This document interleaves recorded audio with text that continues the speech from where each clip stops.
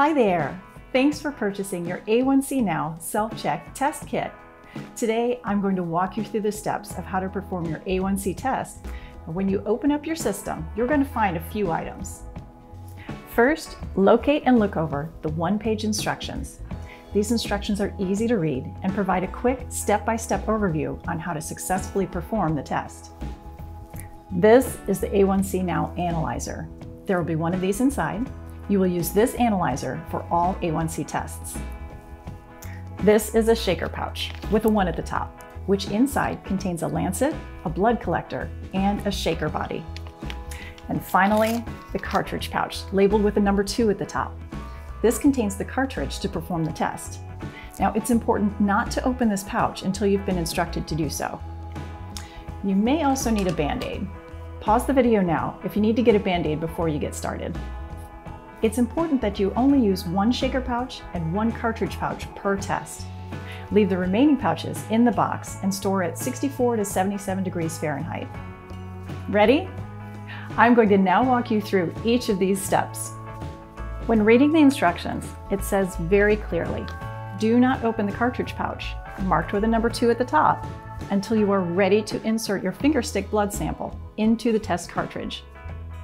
Now go ahead and pause the video here and thoroughly wash your hands with soap and water. Once your hands are clean and dry, come back and we can move on to the next step. It's important to note that the blood sample that you collect for this A1C test is a little more than what you typically collect to test your blood sugar. I recommend pricking the soft area on the side of your ring finger. Place the lancet device like this and push down, releasing the needle to prick your finger. Gently apply a steady pressure to your finger to obtain an adequate blood supply. The size of the blood drop should look like this. Next, take the blood collector and gently touch the blood drop with the tip of the collector to fill. The blood will automatically be drawn into the collector. Be sure you fill it completely as shown here. Now I see that I have enough blood collected to perform my A1C test. Then you will fully insert the blood collector into the shaker body. Firmly push the collector into the body so there is no gap between the 2 pieces. Make sure you are pushing hard while twisting to fully insert the collector into the shaker. There should not be any gaps between them. Next, I'm going to shake it vigorously 6 to 8 times for about 5 seconds. This motion will mix my blood with the test solution inside the shaker. Once you are done shaking, set the shaker down on a flat surface nearby. Go ahead and find the pouch with the number 2, which has the test cartridge, and open it. To make sure that the test cartridge matches the analyzer, I'm going to verify that the codes match. See how the analyzer says A9 and the test cartridge also says A9. That means the codes match and you can proceed with testing. Now you're going to insert the cartridge into the actual analyzer by making sure the cartridge is facing this way with the white circle facing upwards. Press and insert the test cartridge until you hear the click, confirming it is in place. Then reset the analyzer back down on a flat surface.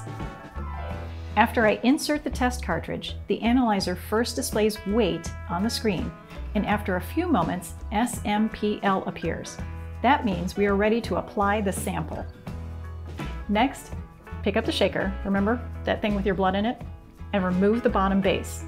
Not the part where you inserted your blood sample previously. Keep that part as it is. I know I might sound like a broken record, but make sure that your analyzer is lying flat on a level surface before this next step. Then, dispense the sample from the shaker into the cartridge by pushing down completely into the white circle. Press down and remove quickly. Then you will see Run appear on the screen almost immediately after dispensing. Once it says Run, leave the analyzer alone on the flat surface and the 5-minute countdown will begin. After 5 minutes have gone by, the analyzer will flash a few things on the screen. QCOK, which is an internal check that the analyzer performed properly, your A1C result, like mine, shown here, and the 01TL, which shows the number of tests left. So if I ran 1 test from the kit, there is 1 test remaining. As an FYI, if you are running your second test, the display will show 00TL. Make sure you write down your A1C result for your own records, or so that you can share it with your healthcare provider if needed. Results will be displayed for 15 minutes. Or, if you would like, you can also take a picture of the A1C result on the analyzer with your mobile phone. Once you've recorded your A1C result, you can now remove the test cartridge from the analyzer. This part is disposable. The analyzer is not.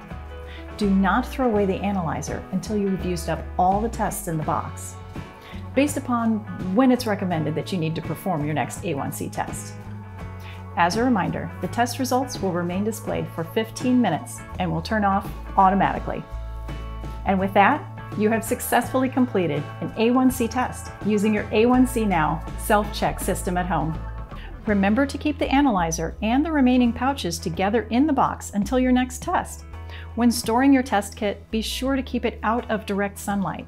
When it's time for you to run your next A1C test, I'll be here to walk you through the steps again. Bye for now. Stay well and take care.